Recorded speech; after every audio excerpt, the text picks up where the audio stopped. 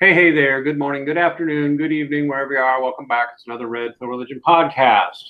On this special show, since John and I have been enjoying getting away from the atheist gig, we're talking about the Virgin Mary, and who is beloved of Assyrian Orthodox, Oriental Orthodox, Eastern Orthodox, Anglicans, as many Protestants. So don't you guys dare try to wiggle out of this thing by saying it's just a Catholic thing or it's just two Catholics talking about the Virgin Mary.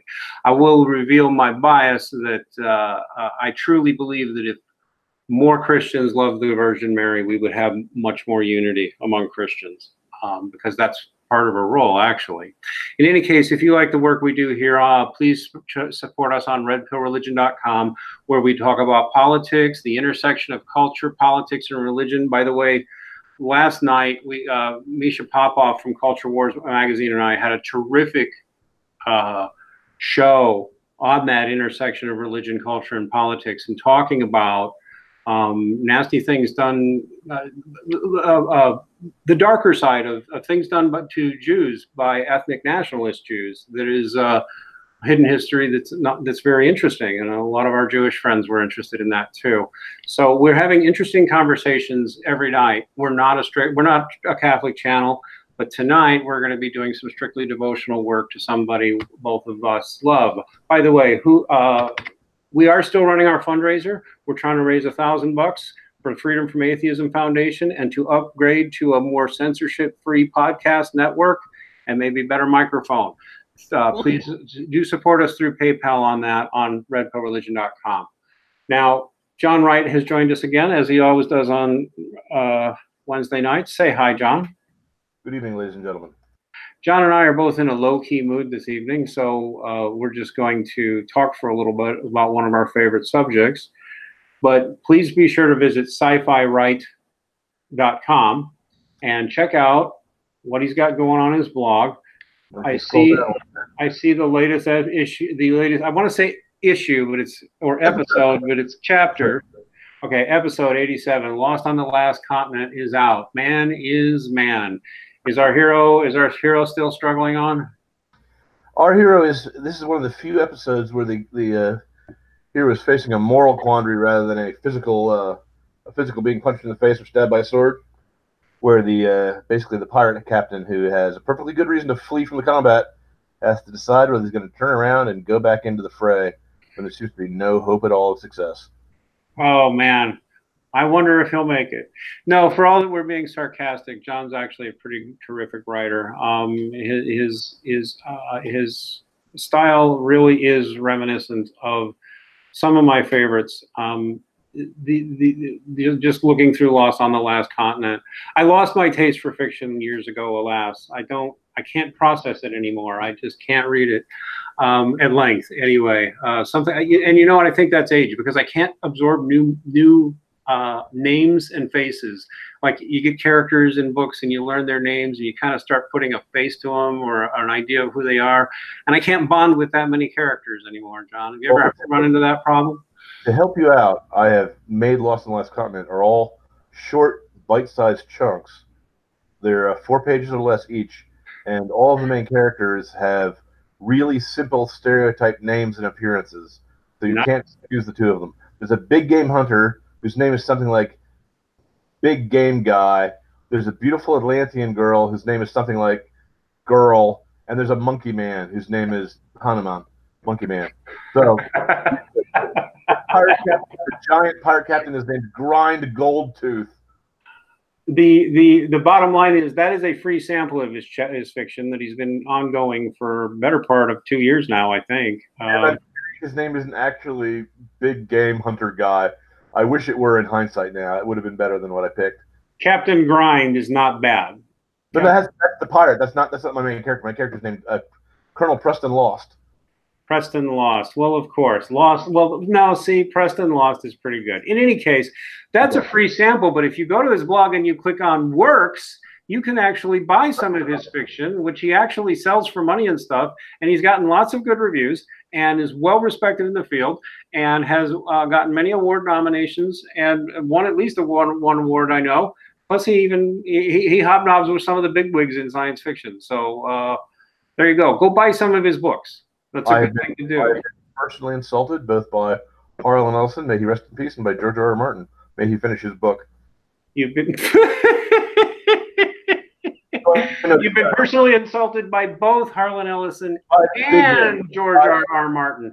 By the big dogs.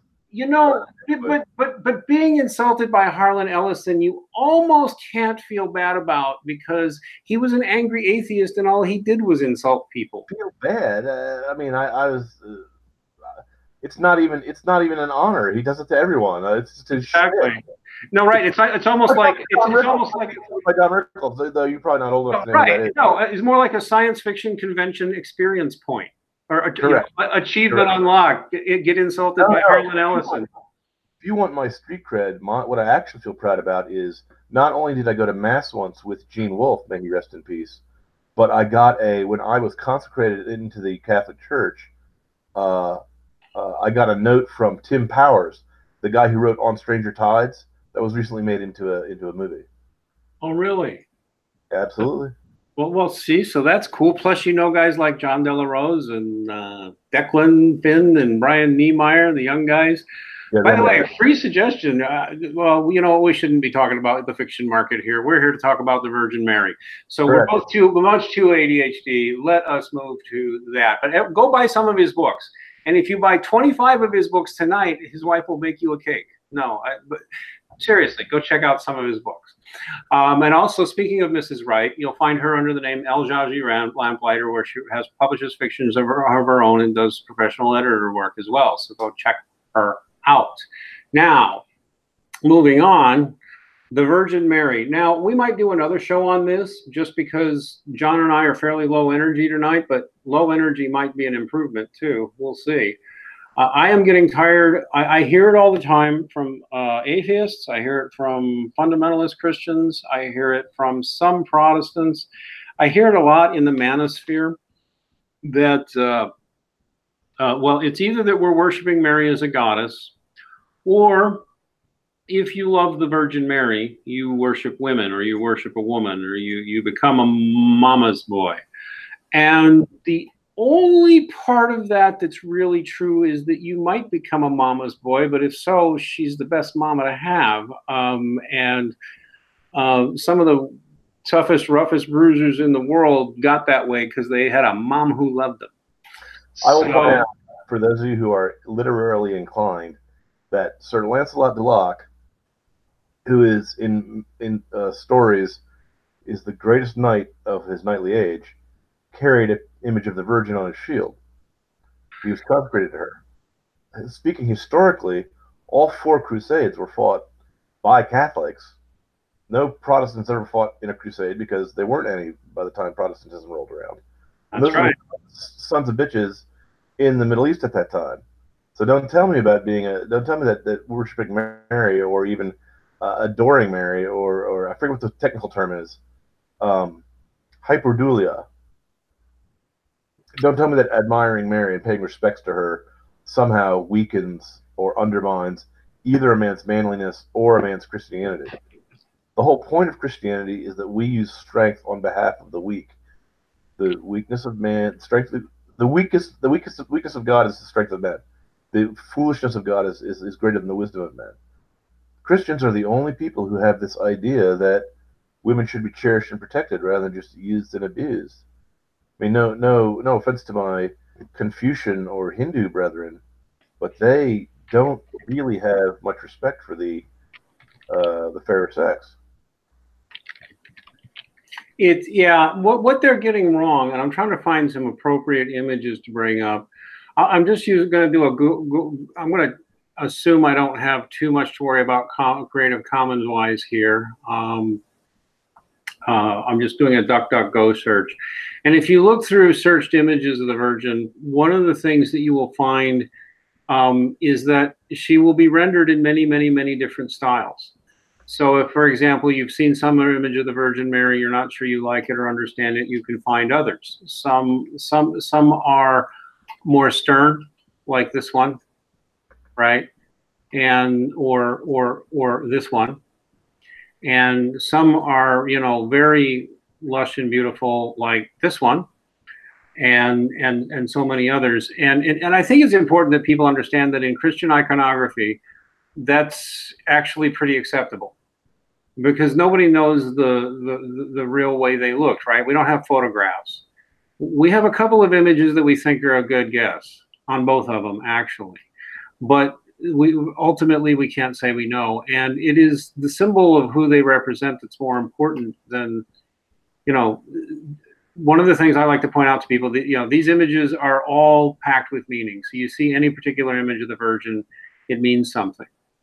The most important thing to realize is that emotionally, okay, I hesitate to get too personal, okay, but I will just say, and this is the honest to God truth testimony, when you come from a really broken, messed up home and really messed up parents and not trusting anybody at all, not being able to trust even those you should be able to trust most intimately, finding out that you have a real mom who really, really loves you and would never hurt you, that changes you. And I know a lot of the guys listening to this may know what I mean. And that's who Mary actually is. She's your real mother. And when you have that connection as a man, you become much, much stronger and much, much braver, because you know you have a mother who loves you. You simply do. Do you know what I mean, John? Or do you have any observations? The reason why I converted to Christianity is because I had a vision of the Virgin Mary. I was actually instructed not to speak in any detail about this, so I'm able to say that it happened, but I don't want to say any. I don't want to say what happened because I was told not to tell. I do not know why I was told not to tell, but I'm going to obey orders because, you know, obedience is a good thing. But I will say that the idea that the person I met could be regarded either as a goddess or as a deception is not only absurd, but I find it personally offensive, because Jesus Christ honored his father and his mother for the same reason that he was baptized by John the Baptist. Jesus was born perfect. He didn't need a baptism, did he? And why did he do it? Why did he let the Baptist baptize him? He says in the gospel, he says, "Let this be done so that all the forms are fulfilled." Okay. Well, if he's that strict with himself about all the rules that he laid out for mankind, he's gonna be obedient to his mother and his father. He's gonna honor them.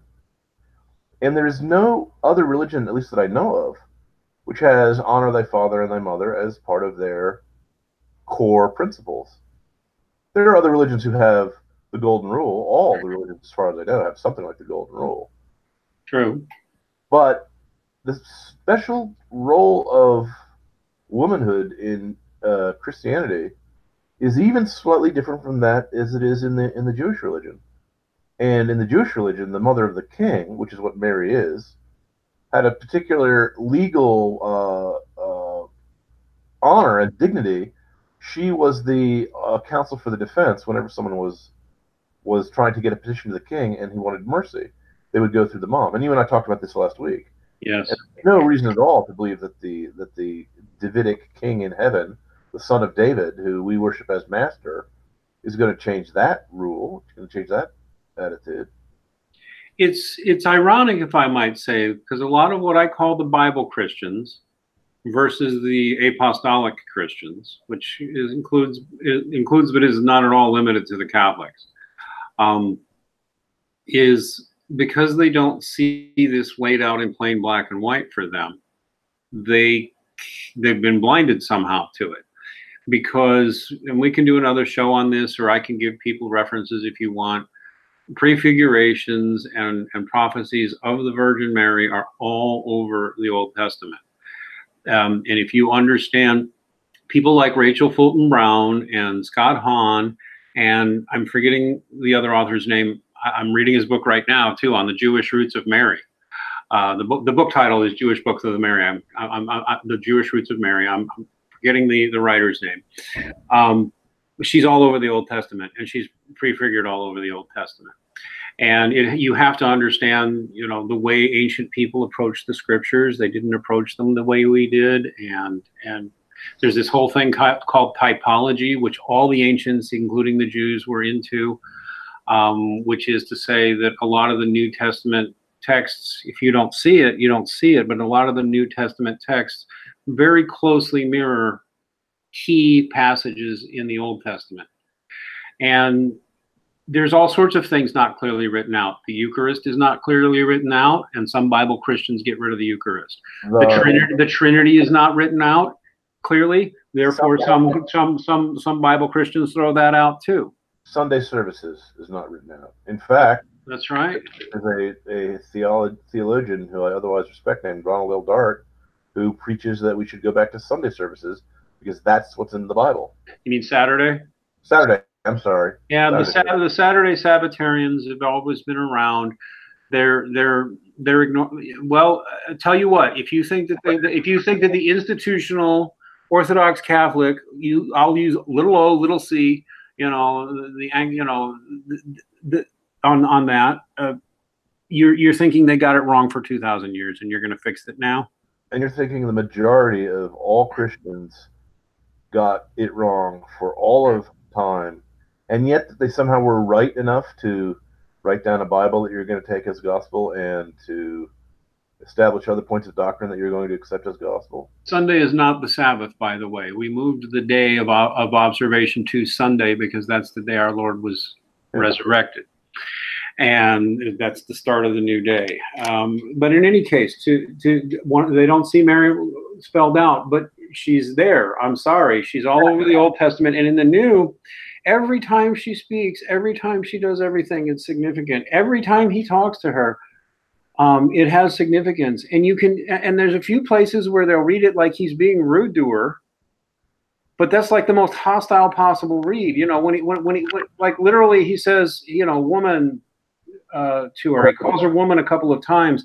There's Bible Christians will literally read that as like a stern rebuke that kind of turns into know your place, woman, shut up kind of attitude.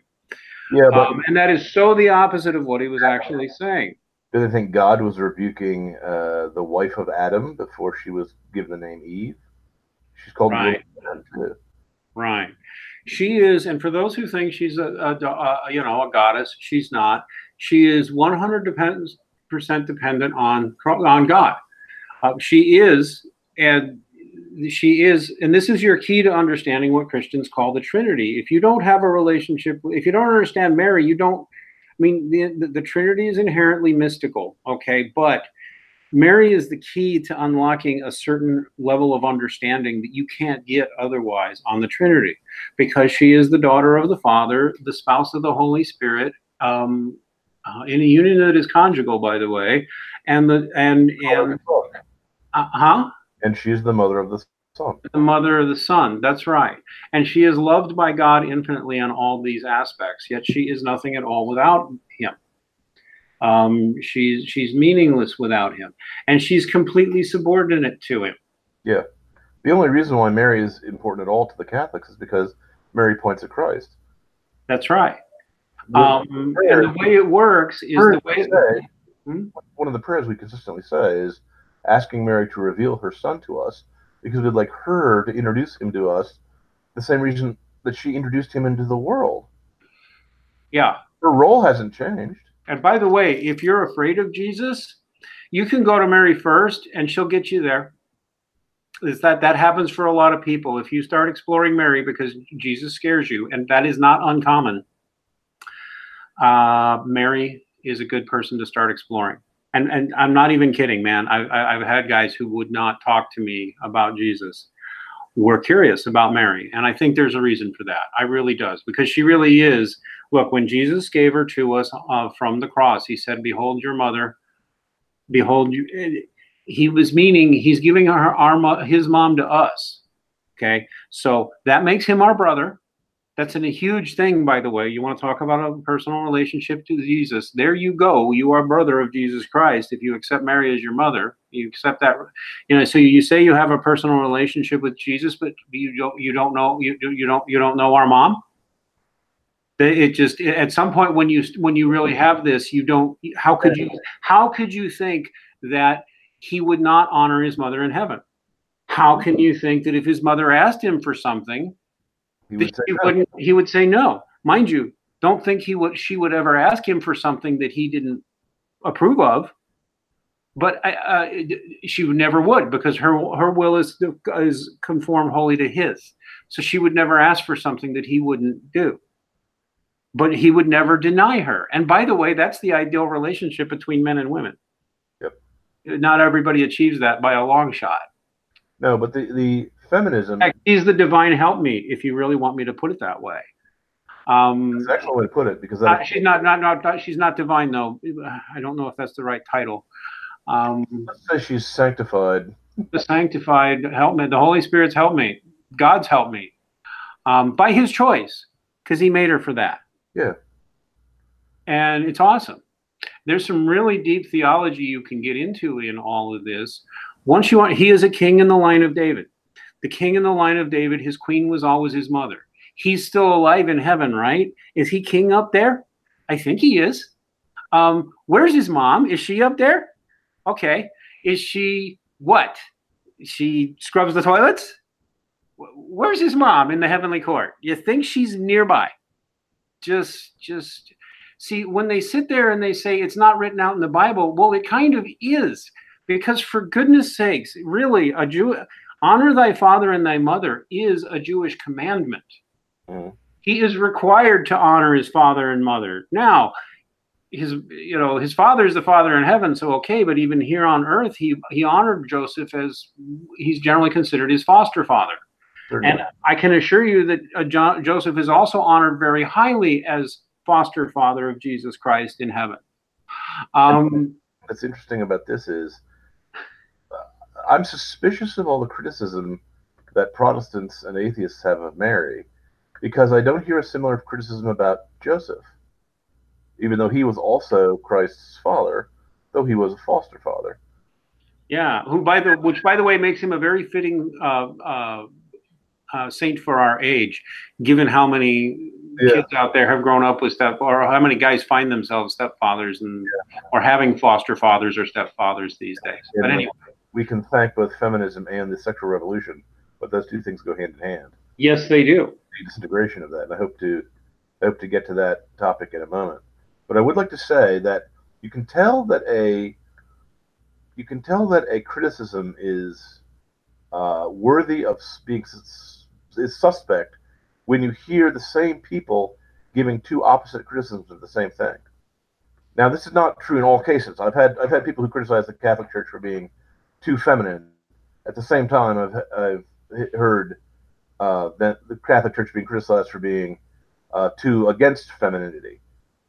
Sometimes it's from the same person, and so when it comes from the same source, you know the guy doesn't really believe it, because he's saying two opposite things. The Catholics are supposed to be the people who, by insisting on contraception, by insisting on no divorce, by insisting on the woman has to consent to a marriage, we're the only civilization in history that ever had that as a rule, by the way. Yeah. We're the only one. Everyone has some sort of marriage ceremony, and everyone usually has some sort of magical or religious ceremony to help commemorate it. But we're the only ones who said it's a sacrament, and the legal status is it's a holy union between two consenting adults. Yes, women must consent. Yeah. And I mean, where do you think the Christians get that? I think they get from the fact that the Roman Catholic Church did not have the same attitude toward women that the Roman Empire had. No. Well, where did they get that? Where's the spirit of the church coming from? Well, according to the Christians, and I think even my Protestant brethren would agree to me, if the Virgin Mary was born without sin, then she is the highest human creation that God has ever made. Yeah. because Christ, while being fully human, was also fully God, and the Virgin Mary is just a woman. She's just a human. She's Homo sapiens like we are. See, Right. it's a lot easier to sympathize with her because he's a little elevated because of his status and how he could have both a divine mind and a human mind at the same time is almost unimaginable. Maybe it is unimaginable. It's a mystery of religion. And to be a fit vessel to carry him, i.e., when she was pregnant with him, she had to be a perfect vessel, like the Ark of the Covenant. By the way, again, she's prefigured as the Ark of the Covenant several places in the Old Testament. I'm sorry. There's a rather shocking story about Asaph, who is the man who, when the Ark of the Covenant is about to fall over into a mud puddle, puts out his hand to righten it, to save it from toppling, and he gets struck dead on the spot. And I always thought that was ridiculously cruel when I was an atheist. But looking back on it now with Christian eyes, I think to myself, why do we think that the mud, which has never sinned against God, is less clean than the man who is not ready for God? Because God is like radioactivity. God is like a gamma bomb, okay? If you're not ready for him, if you're not pure, if you're not consecrated, you're not going to survive. The reason why in the Old Testament, yeah, and by the way, we don't need to think that guy's in hell, because we don't. No. You know, that's something because everybody brings that up, like that poor guy. You know, but you don't have to think that he's in hell. God was sending a message. Is the point? God was sending a message. Is the point? But God is the kind of thing that not even Moses could look on his face without dying. The only way we can look on his face is through Christ. Right. And that's promised as the beatific vision after in heaven. So if that's how holy God is, if God is so holy that it would destroy us if he made himself obvious to everyone, then he's got to find a way to make himself obvious indirectly. Okay? And he's got to consecrate the vessels he comes in. So the reason why I myself do not believe that the kinsmen of Christ, who are referred to in the Bible as brothers and sisters, and I should mention, the word in Aramaic also means any male relative, any female relative. Yep. The same way in the 1940s, any woman you would call her sister, or among the blacks, they call any other black man brother. You know, Japanese say anaki. They call each other brother all the time. The Japanese call any older woman grandma. You know, oji, and so on and so forth. Well, so yeah, I don't believe that Joseph actually consummated his relationship with his wife. It's because he must have known about Asaph. Really would? I mean, really? I just find it impossible to believe. To think that the vessel that carried Jesus, therefore, just no, and this is why it's also theologically ridiculous to think she gave birth to other kids, and that's not biblically. To think that she had other children is not biblical. There's no evidence of that in the Bible. Sorry. Trouble to look up the names of the people who are said to be his brothers and sisters.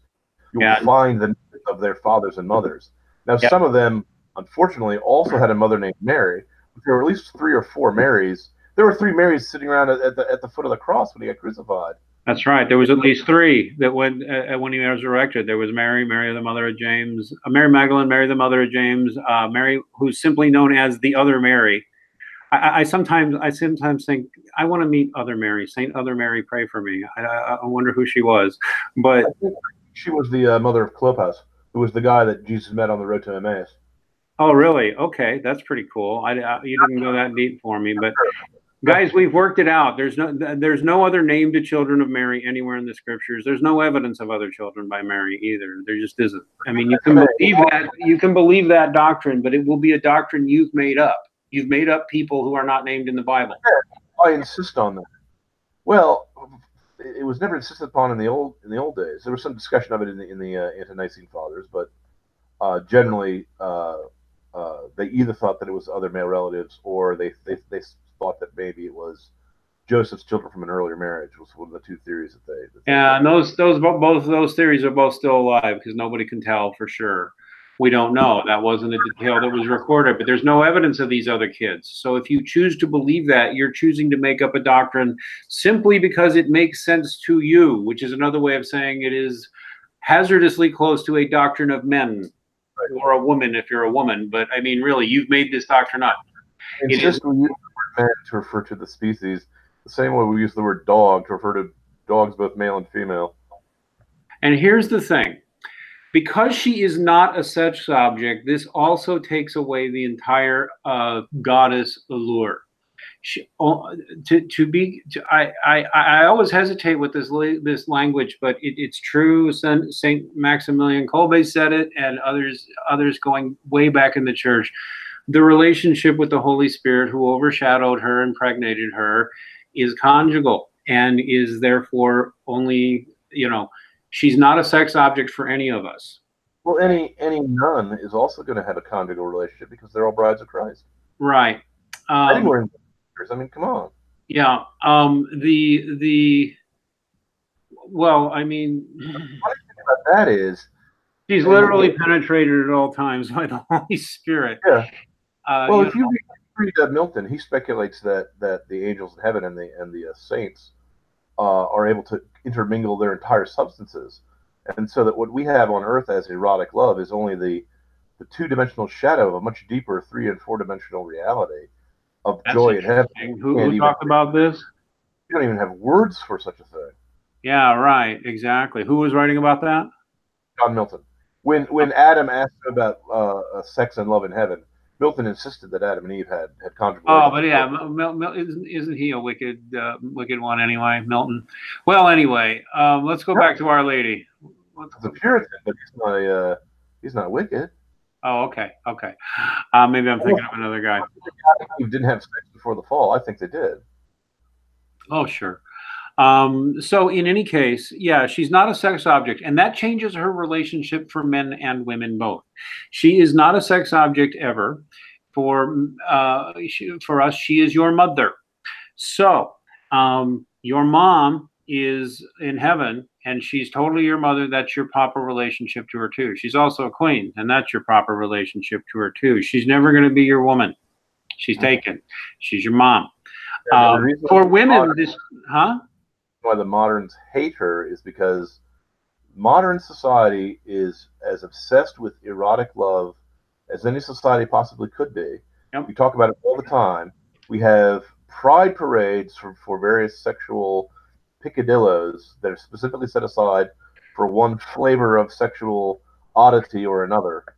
We talk about sex all the time. We talk about having a constitutional right to love anyone we wish under whatever conditions we wish. But the one thing we never talk about is what's the role of women in a society where I should say, the only kind of love I never hear spoken about is marital love, where you're having conjugal relations with your wife to produce a child, because that's the most fun I've ever had in my life. I can't speak for any other married man, but it's a lot more fun than having an affair, where the constant danger and the betrayal and the eventual inevitable betrayal by you or the other. Even if you get away with it in this life, whenever you have sex with someone, you give her part of your soul. And if you do it for if you hire a whore, so it's just, you think you can just have the physical sensation without the emotional, spiritual, mental, and moral component to it, it's because you don't know what the heck you're doing. You don't understand how human beings work. Yeah, you bought into the lie. You bought into the lie that it is nothing but tingling nerve endings and chemical hormones and oxytocin and serotonin and Someone has convinced you that you're a meat robot. You are not a robot, sir. Okay, no one is. No. And in order to carry across this lie, they have to say sex is just a physical object. That's why sex outside of marriage is what they really think is amazing, and sex where there's no possibility of procreation, completely sterile sex, or acts that are not even sexual acts that are just sexual perversions, they adore. Well, over and against that is a woman who is both a virgin, and you have to admire virgins because they, of course, have enough self-command and enough prudence not to give themselves away cheaply.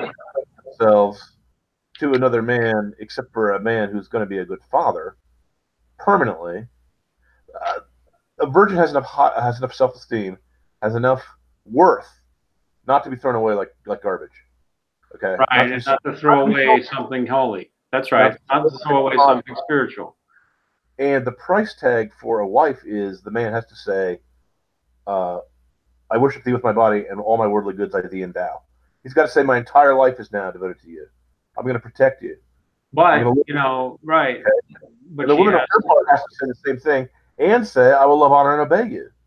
That obey part is very unpopular these days, but it's whole part and parcel of the whole male-female thing.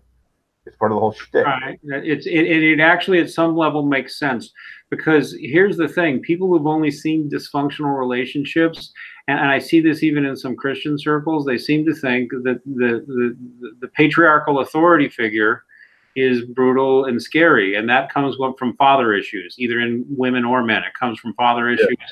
Or mother issues. I do think some who had terrible mothers don't like the Mother Virgin Mary because they had a terrible mother, and it needs to go the opposite. You realize, no, your terrible mother was not your real mother. Your real mother is the perfect mother in heaven, who would never be that screwed up mother who messed you up. And I can let me mention a few other things, John.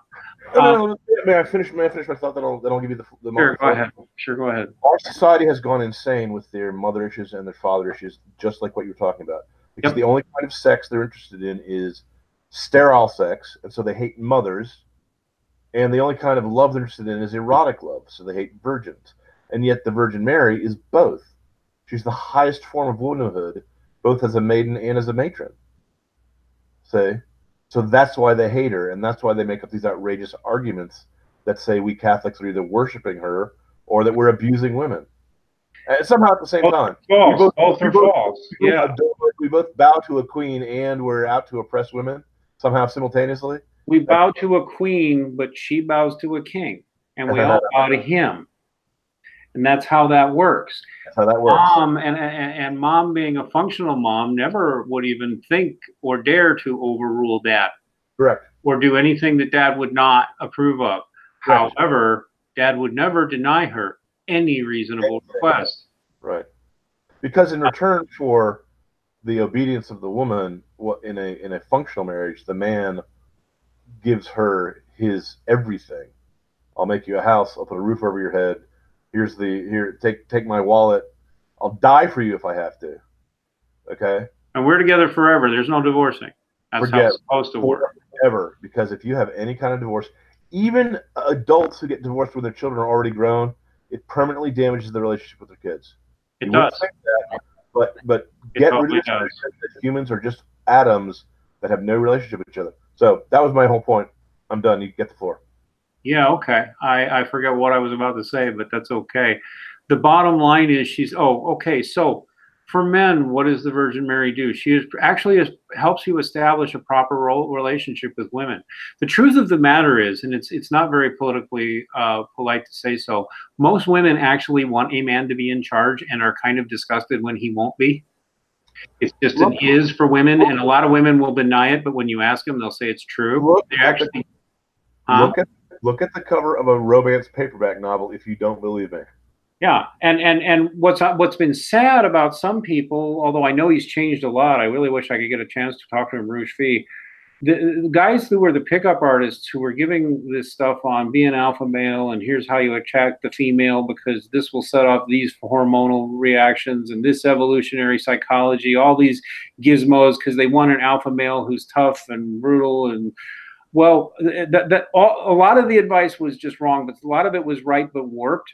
And it's just like because that's our warped world. We think sex is just a transaction, an exchanging of chemicals and fluids and tingling nerve endings, and we've reduced it to that, and we've lost the plot.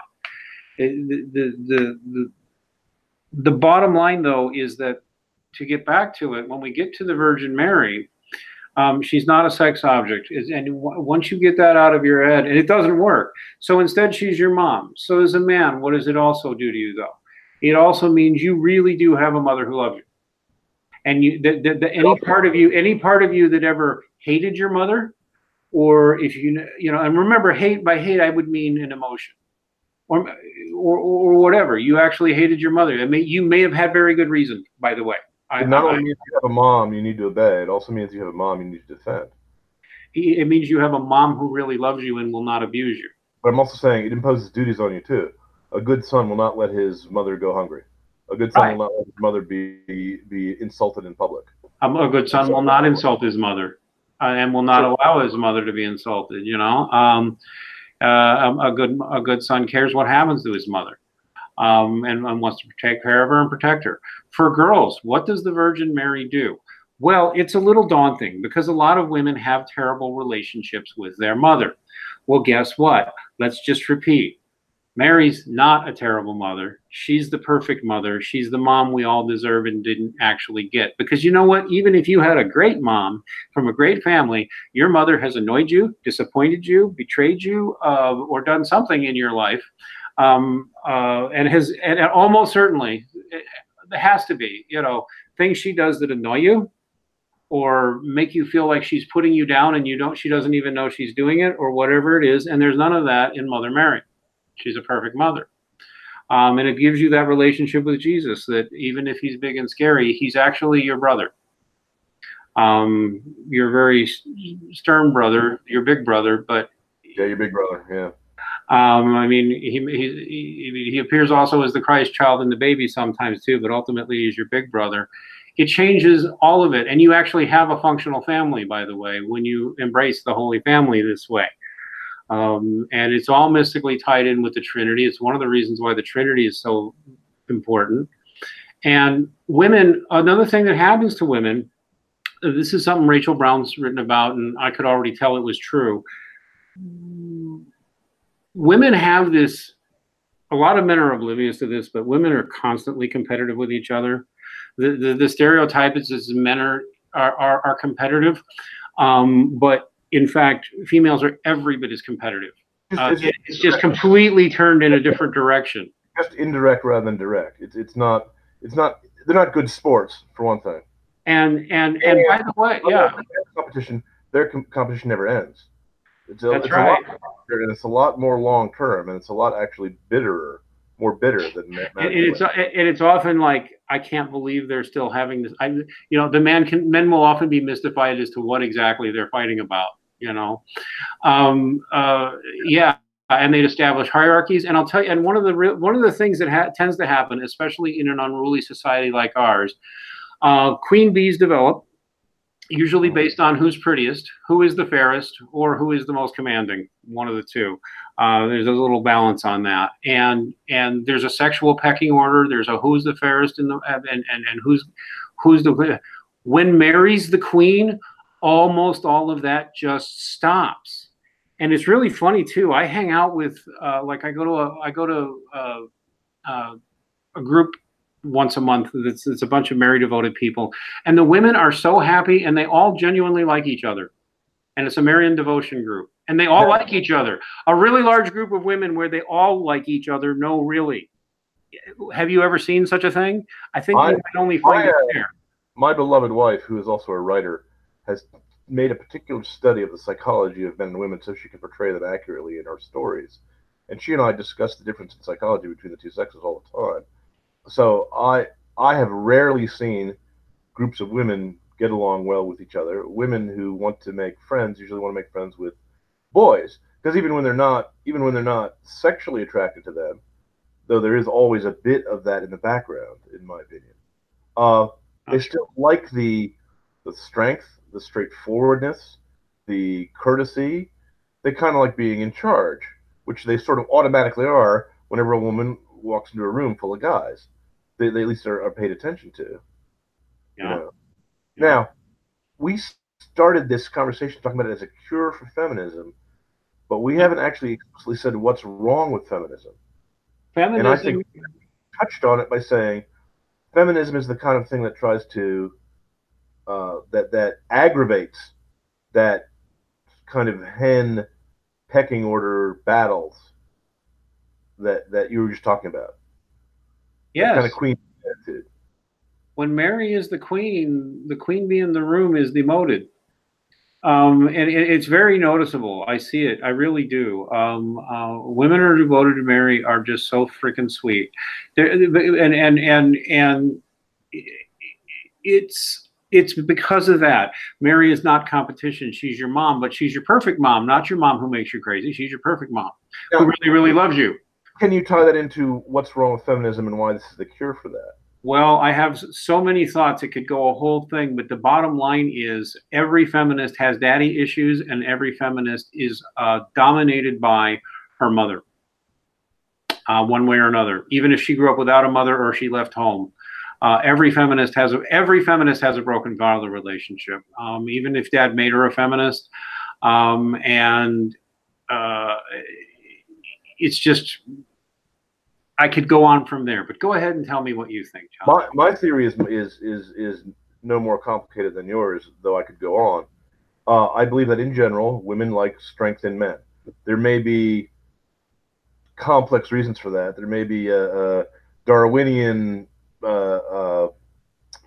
incentives for women to be attracted to men who will make good mates. Uh-huh. They like strength in men, which means a woman doesn't want necessarily to be stronger than her mate. She sees weak men drive women crazy because women I don't like it. generally have a mission in life, whether they know it or not, which is to improve the men. Men are basically bears with furniture. We're somewhat uncivilized. The only reason for any man to put up with the constraints and the boredom and the rules and the red tape of civilization, rather than just live in the woods like a savage, the way we all secretly want to, is because we want to get the harvest in so we can get food for the women, so the women will, Have children so we can have children. Yeah, not just so we can have sex, not just so we can have sex, but not just so we can have children and so we can have family. We can have the whole package deal because you are never going to be your worst day in your life is going to be something related to your children. You think a bachelor can have a bad day? He can have bad days, but your best day in your life is also going to involve your children. You think you can be happy as a bachelor? You got nothing on what happens to a father. Okay. True. It opens up an entire new dimension to life.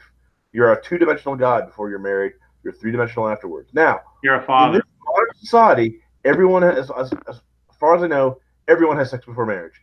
I do not know a single person of my generation, except for one, who waited until marriage before they gave away their virginity.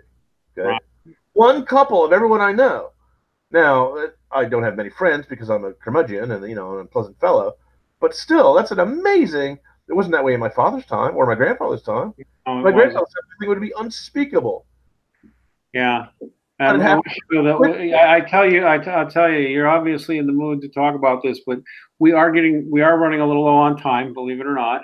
And so I can wrap this up in a sentence. Go ahead, sir. We've gone crazy about sex, and the reason why is because the women think that they need to be as strong as the men, and that makes the women crazy.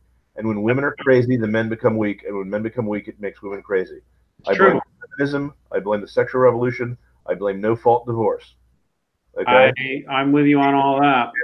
All that springs out of contraception, which means the Catholic Church was right from the get-go. And I don't say that as a Catholic.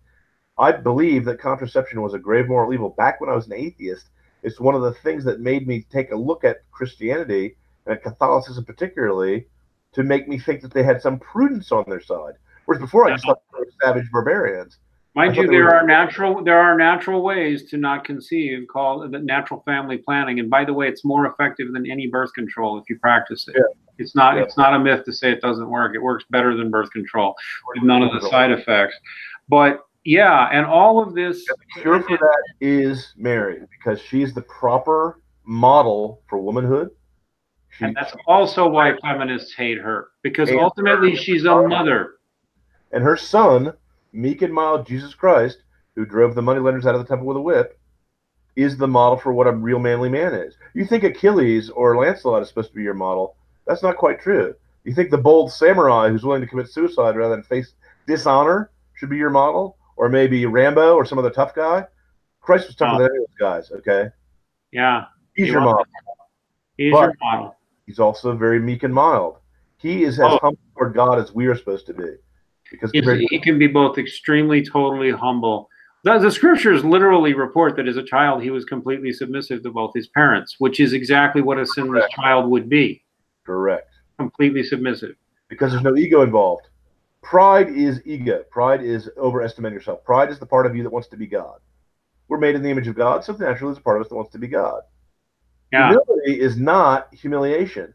Humility is a proper recognition of your role. Can you imagine a humble feminist? No, and there's the thing. The feminists always have issues with their fathers or their mothers. Sometimes they will have fathers who ingrained it in them, but the father who's doing that is not doing his daughter a favor. He's teaching his daughter to have an entitlement mentality.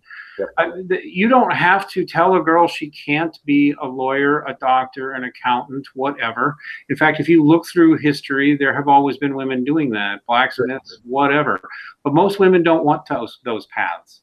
They would like to be mothers. Because how happy are you going to be with no family? I mean, there's some women who can't have children. A whole lot of women are starting to figure this out now. Yeah, a whole lot of women are starting to figure it out, and it's going to be bad.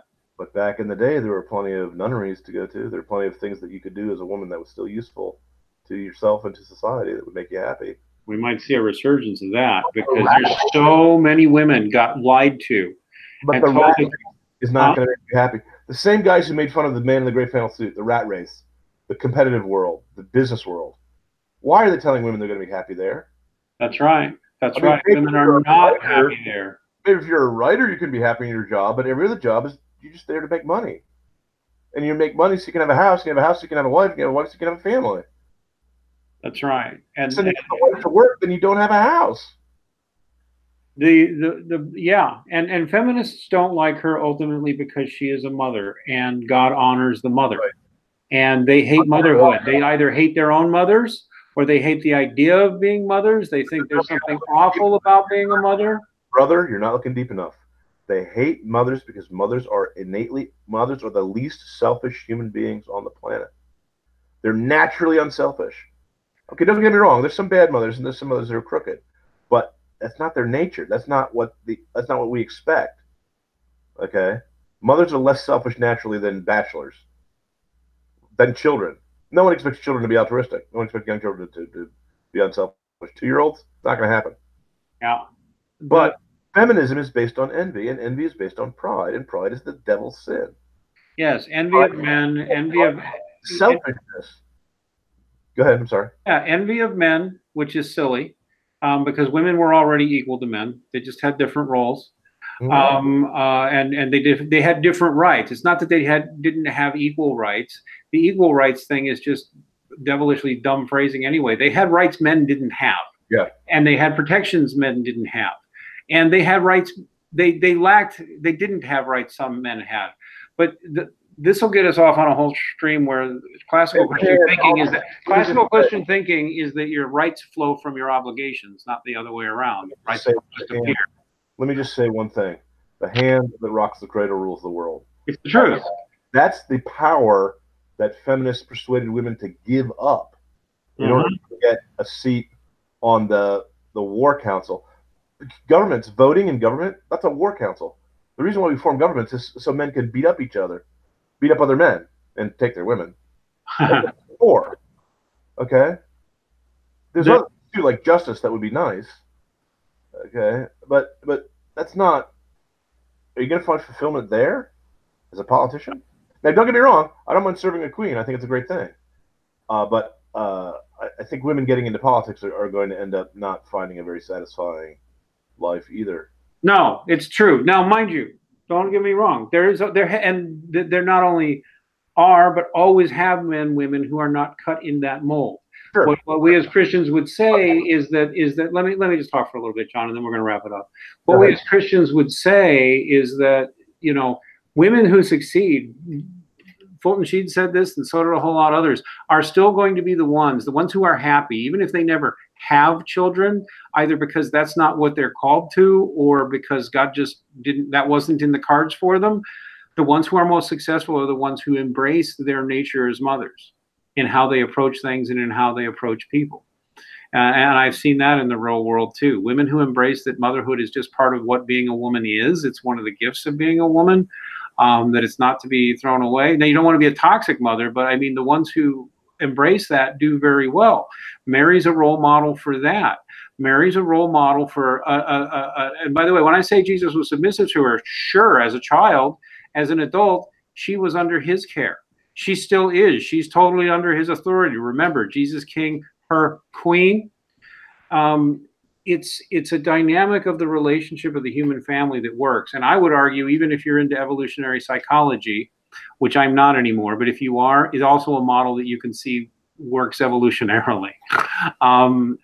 You know, and there's a lot of people who get this, including an awful lot of women I've talked to, even pagan women, who totally get it. They're like, no, but the thing with the Christians is, you know, men and women are of equal value in the eyes of God. We just accept that they're different and that they've been given different gifts based on the fact that they're male or female. Men aren't better. Amen. Men do not. When we say men rule women, it's even kind of the wrong phrasing, because like I say, when you accept this dynamic, you owe the woman your protection and provision, but she owes you her, you know, her submission to you're the one who's going to protect, so she has to listen to you. You're the one who's bringing home, you know, bringing in what she needs. She has to listen to you. But you have to, when she needs something, you have to take care of it. May I? And when yeah, go ahead, and then we're going to wrap this up. It's the difference between legitimate authority and illegitimate authority. Yeah. When you talk to a modern person and you say a word like leadership, the only thing they're capable of imagining is a bad father who's a tyrant and a bully and a coward who is an illegitimate authority, someone who has no right to the authority. But in real life, there's a hierarchy that goes from the angels to men to animals, and there's hierarchies built into the human psychology, and if you believe Jordan Peterson, into crab psychology as well. And the way those hierarchies operate is there is legitimate authority. Right. When you have legitimate authority being exercised properly, there's nothing better, to be honest with you. Unless you're going to be the king of the world, you're going to be under somebody's authority your entire life. You are. You can sit there and say, no, I'm not. Nobody bosses me around, dude. Do you have to pay any rent? And buddy, if you're king of the world and you sin and you're a Christian king, the Pope can make you walk barefoot through the snow asking for penance. Still not in charge. Don't tell them that, or they'll get scared and think we do that to people. No, we did used to. We did used to. Yeah, well, the Pope's been known to make kings do things like that. Yeah, because that's one of the things that the Christian religion changes too. When God is the king, that means no man is actually a king. Correct. He's a king in a certain sense, but ultimately he must bow to the ultimate king. And if you can have St. Francis, who was a beggar, be a saint, you can also have St. Louis, who was a king, be a saint, and one is not more saintly than the other. That's right. In fact, between King St. Louis and St. Aquinas, the completely pauperized friar, who's the greater saint? Yeah, they're different. I mean, all saints are different in the same way that all sinners are similar, if you know what I mean. Yeah.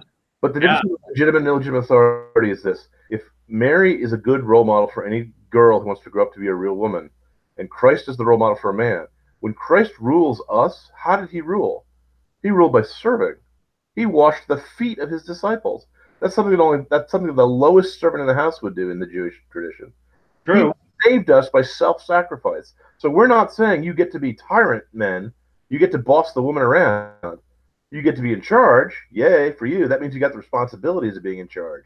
That's right. Now, if that sounds like Roosh and the manosphere and all this BS that bachelors are telling you, it's because bachelors are two-dimensional creatures who don't understand what three-dimensional solid life is actually all about. Yeah. Okay? Exactly. And you know, don't think that in a marriage, mama's not powerful. When she's backed up by daddy, she's very powerful. But if she's not backed up by daddy, then it becomes very deranged and she becomes crazy. It's just what happens. And so, yeah, I'm tired of saying it, man. It's true. If you understand Mary, you can't become a woman worshiper. In fact, I'll just add this last thought. Yeah. When I got a full, decent relationship with Mary, every woman dropped a peg in my eyes. And I realized that, and this is a thing, Fulton Sheen said this, and others have said this, that every man is looking for Mary. I think that a whole lot of guys are kind of expecting their girls, they're not doing it intentionally, but they're wanting their girlfriends or their mate to also fill their emotional needs of a mother on them. Which is not to say that your wife or should never do anything motherly toward you. I just mean men start looking for their woman to fill that, both the role of a wife and of a mother. And it makes the woman crazy and it doesn't work. Yeah. When you have the relationship with Mary, you stop expecting your wife to be the one that emotional component is filled now. She doesn't have to take that role. And so in a weird way, I mean, it elevates. In a weird way, women take a peg down because they're not, we know every woman can't live up to Mary. That would be the ultimate. We know any given woman cannot live up to her, just like we cannot live up to Christ. Right. No woman can live up to her. Right. Every woman kind of, you stop, any urge you had to, that was deranged on you expecting woman to be something she's not, kind of gets better because you understand women now better, and you understand your relationship to them and all that. You know what I mean, John? I do know what you mean. And I have one last question before we log off. Yeah. Catholics are so mean to women, and we've oppressed them throughout all the centuries, and we've used things like divorce and the lack of contraception as merely whips and chains to enslave them. Why is it that there's so many female saints? Yeah. Why so many? Why so many? Yeah, including some who were really tough warriors. I know there was at least one in the Old West who carried a gun. I'm forgetting her name, Joan of Arc. There's Deborah, who was actually one of the judges in the Old Testament. Oh yeah. So there you go. I know that was a little bit of a ramble, but I want everybody to think about it. Anybody who's thinking that getting a relationship with God's mom, therefore our mom too, should realize that no, she becomes the key to all of that. Women aren't oppressed and never were, and women are just different, and they're both of equal value in the eyes of God, but they have a complementary relationship. And when you have the right relationship with women, you understand them better. You understand your place. They understand theirs. Everybody's happy, and nobody's worth more than anybody else. Nobody's better than anybody else. You just embrace who and what you are. It's a beautiful thing, and that's actually what a relationship with Mary helps modern guys understand, and women too. I truly believe that, and I think that's why feminists hate her, because they don't want that. They don't want men and women loving each other anymore. They don't want men and women having families and having natural sex that's wholesome between two people, where there's no diseases, there's no barriers. They both give themselves to each other completely, freely, lovingly, and creating new life. And really, feminists worship Lilith, whether they know it or not. And so, all right, everybody. So this was fun. We'll be back here next week. And sacrifice their babies to Moloch, whether they know it or not. I know, it's horrifying. So the Carthaginians. Please, even if you're going to stay a Baptist or a Methodist or anything else, contemplate what we've said here. You can still be an evangelical Christian and learn all this cool Mary stuff, for example. Oh, if it's just too Catholic for you, come on, learn about it. This is deep. These are gifts God gave us. God made us a mother, and God made himself a mother and then shared him with all of us. Shared her with all of us. Why wouldn't you want to know more? And even if you're a Baptist or an evangelical or a Lutheran, keep in mind that your grandfather's grandfather was on our side with this kind of thing. At some point. It's not the kind of thing, if you don't think the Pope has authority in Rome, or if you don't believe in the real presence of the Eucharist, fine. But that doesn't mean you have to believe that the other members of Christ's family don't mean anything to you. You can pray by yourself, just you and God alone in a room. Fine. Catholics do that too. But it's also nice to have your friends help you. That's right. It's also nice to have your mother helping you. That's right. And she helps us a lot there. And so to all of our friends who aren't Catholic but who love the Virgin Mary anyway, like I'll say it again, the Assyrian Orthodox, the Oriental Orthodox, the Anglicans, the Separated Catholics, the Eastern Orthodox, any Protestants who've finally gotten wise out there, all of you who love the Virgin Mary, please tell people about her, because I truly believe she is the cure for much, if not most, of what's wrong with our modern age. So we'll see you next week. And Muslims better too. She is who will convert the Muslims if they're to be converted. Amen. God bless us. Okay, and so God bless us, everybody, and Ave Maria.